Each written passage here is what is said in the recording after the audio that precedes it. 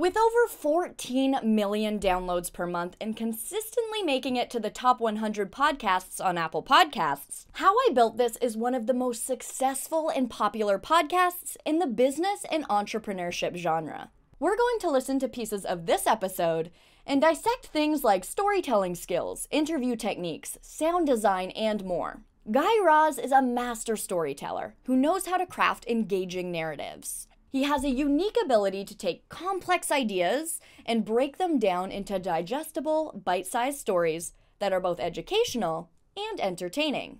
Listen to how he starts this episode, painting a picture for the audience to get them up to speed before diving into the interview. The two brothers started a YouTube channel as a way to keep in touch. Hank was living in Montana, John was in New York, and they missed talking to each other. So every day, one brother would post a video to the other brother. And the videos might include things like what was going on in the world, or a cool science discovery, or maybe a new song one of them wrote. At the time, John was an aspiring, if slightly struggling writer. He'd written a few well-received novels, but only sold a few thousand copies. Hank was thinking about becoming a science writer. But because they were smart and funny and relatable, their video diary started getting views. At first, hundreds, and eventually thousands. Today, that YouTube channel, Vlogbrothers, has 3.5 million subscribers. Guy's storytelling skills are rooted in his preparation and research. He takes the time to fully understand his guests and their stories, and in the next clip, you'll notice that he loops in pieces of information throughout the interview that gives the audience more information on certain topics. By doing thorough research and relaying that research in a way that adds human elements to the story, like bringing out the personal struggles, challenges, and triumphs of guests, you can create a narrative that is more relatable and inspiring for the listener. As we get into the interview from this episode, you'll notice that he also knows how to ask the right questions and guide the conversation in a way that brings out the most interesting and revealing parts of the story. He is able to do this because of that deep knowledge that he has on the subject. So keep that in mind as we move on to our next clip to listen to his interview techniques. This is the beginning of where this interview becomes really, really like a crazy roller coaster ride on speed and other amphetamines, because the number of businesses and things that you guys will do from this point forward is mind-boggling. So I'm going to try to get to most of them, but I'm just warning listeners that there's a lot coming now. I'm not great at focus. Oh, man, you give Hank Green 5 minutes and he gives you a limited liability corporation. I mean, you probably annoy the limited liability corporation, like, registration office, because you're in there all the time. They're like, oh, God, here he is again. But you've got this kind of growing community, and you're tapped into this world of people who are clearly engaged, which leads you to the next venture that you found, which is called VidCon. This is a conference kind of around YouTubers. Tell me how you came up with that idea. One of the things that sets Guy apart is his ability to create a comfortable and relaxed atmosphere for his guests. He has a friendly and engaging demeanor that puts his guests at ease, allowing them to open up and share their stories in a way that's authentic and revealing. He also has a deep understanding of his subjects and their businesses, which allows him to ask insightful and thought-provoking questions that bring out the most interesting parts of the story. Another aspect of Guy's interviewing skills is his ability to keep the conversation flowing naturally. By listening to Guy, you can learn how to find the right balance between asking questions and letting guests share their stories.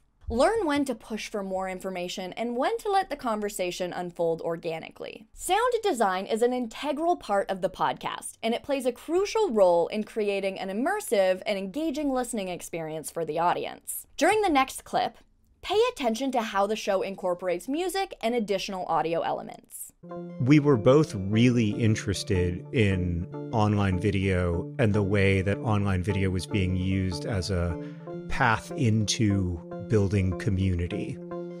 And so we would have these conversations on Instant Messenger about how much we loved the show with Zay Frank, or how much we loved Lonely Girl 15, and how interesting it was, and how new and different and thrilling it felt. And then one day those conversations just transitioned to us saying, well, we could do that. Why don't we try something like that? I mean, what was it about those videos? Because this stuff on YouTube in 2006, 2007 was like, you look at it now and it seems weird, or, like there was this like redhead guy who used to scream.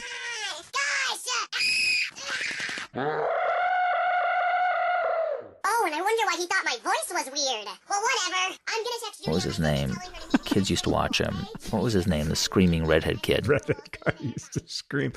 Are you talking about Fred? Fred. I think he's talking about Fred. In addition to music and audio clips, the show also incorporates sound effects and other audio elements to create an atmosphere that represents what's going on in the story. For example, the show may add the sound of a bustling city street to create a sense of energy and excitement, or the sound of a relaxing beach to convey the sense of peace and tranquility. Using sound design can increase the production value of your episodes and add another layer to the audio experience for the listener, keeping them more engaged and entertained. As you start listening to more episodes of How I Built This, you'll learn that all of the episodes are produced in a consistent way. This consistency is a key factor in the show's success and helps to create a sense of familiarity and trust with its audience. Each episode begins with the same intro music and Guy Raz introducing the show and its purpose. This constant introduction helps to establish the brand and sets the tone for the episode.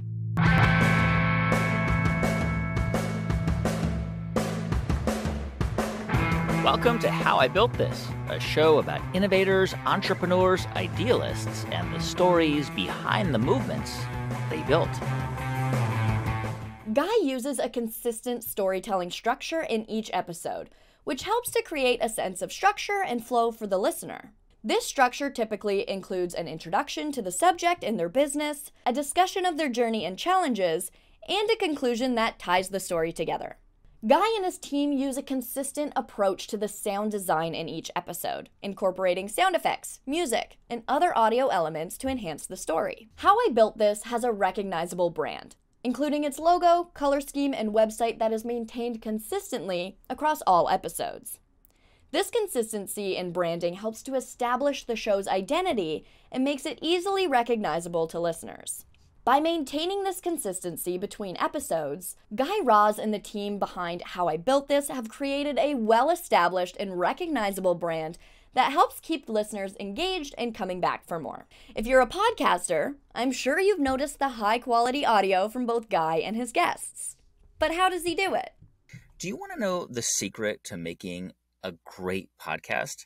Well, I'll be honest with you, I can't turn you into an amazing storyteller overnight, but I can tell you about one secret that is used among the pros. It's a superpower. It's a platform called Riverside.fm, and it's basically a studio inside your browser that makes it super easy to record a great high-quality podcast from anywhere. I've linked to Riverside in the description of this video, so you can go check it out for yourself. Now go listen to the rest of this episode and more episodes of How I Built This, and pay attention to these things. The research that went into the interview. So listen to the way Guy asks questions while including necessary information and facts. The way that research is portrayed through a mix of narration, interview questions, and follow-up questions. The relationship created between Guy and the guests. Follow when he lets his guests talk and when he pushes for more information. The way the sound is used to enhance the listening experience. Pay attention to your emotions and visualizations throughout the episode. And of course, pay attention to the consistency of all these things across all of the episodes. If you liked this video, make sure to hit that thumbs up button and subscribe to our channel so you never miss another video from Riverside. Thanks for watching, and we'll see you in our next one.